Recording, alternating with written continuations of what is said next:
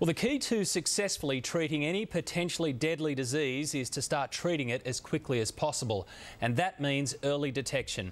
Well, tonight, reporter Claire Brady has the new breast cancer screening test devised here in Australia but trialled in the US. And it turns out that Claire could be one of the millions of women around the world this early detection method could save.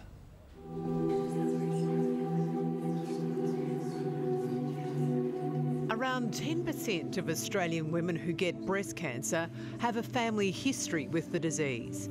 The remaining 90% often think they have nothing to worry about, that it won't happen to them, but it does. I have no genetic link with breast cancer. I've travelled to Dallas, Texas to be tested with a world-first breast screening method to discover what my risks are of getting this horrible killer that robs 2,600 Australian women from their families each year. Hey Claire, how are you? Hi. Good afternoon. How are you? Good, very well. What this test does is a gentle swab, so no blood's involved, it's painless. And I'll swab each cheek, getting your cheek cells, and from that we can get your DNA, send it to the lab to be analysed. Dr Rick Jacoby, who runs a breast health clinic, is using the BREVAGen test on female patients. And then do a calculation to let us know what your 5-year and what your lifetime risk of breast cancer is. This test is so new, many Australian cancer groups don't even know about it. The educational introduction starts in about 2 weeks. I've had patients who normally, again, would have been in a low-risk category. I've found them now to be very high risk, and I've been able to implement increased surveillance. Scientists around the world are scrambling for this genome technology. Quietly, the test was developed in this Melbourne laboratory of genetic technologies, and it now leads the pack. The test has been in development for approximately 10 years. There's been about $100 million spent on the development of the test. The process of getting a medical product to market is quite rigorous. 50,000 women have been involved in the test development. The BREVAGen test was developed after scientists worldwide identified 266,000 genetic markers possibly linked to non-familial breast cancer. That's breast cancer not in the family tree.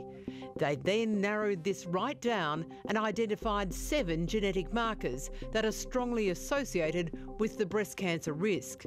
These 7 is what scientists will look for in my swab, so I may find out what may lie ahead. Barbara Cook is 51 and an active mother of 2 teenagers. She took the test and found out she's now in the high-risk group, with a 1 in 3 chance of getting breast cancer.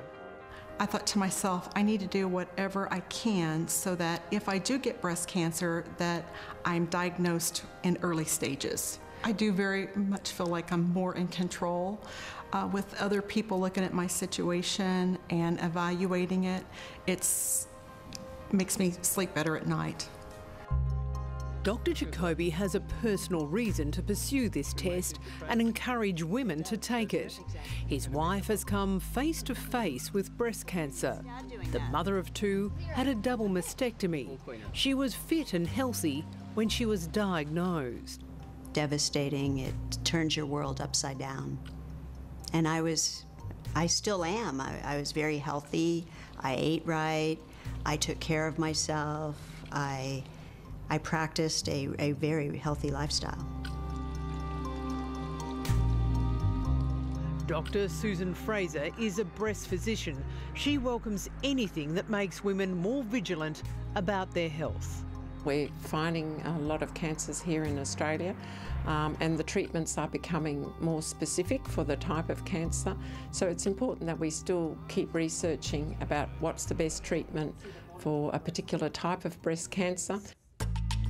It's time for me to get my results, and I admit I'm a little nervous.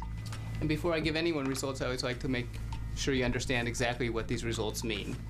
BREVAGen, as you may recall, is not a diagnostic test. So it doesn't mean you have cancer or don't have cancer based on this test. It's a risk assessment tool. So it enables me to know what may lie ahead. Correct. And where I sit. Exactly. It'll tell you what your risk is over the next 5 years and over your lifetime to develop a breast cancer.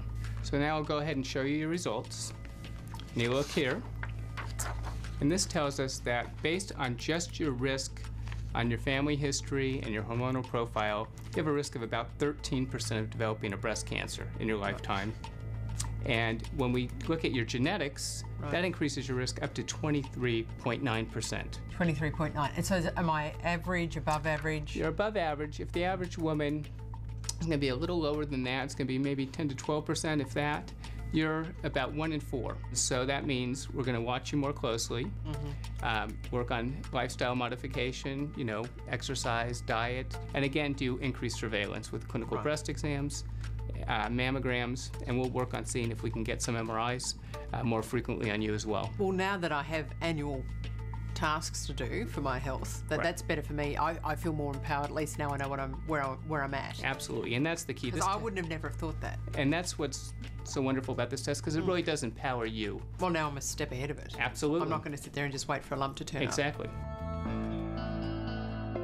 I may be heading home with a bit more baggage, but it's a souvenir that may save my life.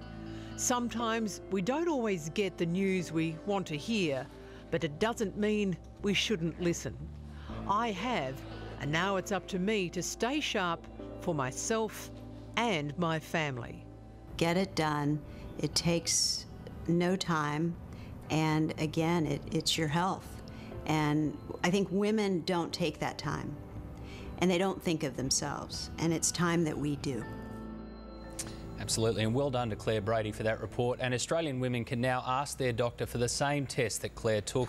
There's more information and an extended version of that story on our website, yahoo7.com.au/todaytonight.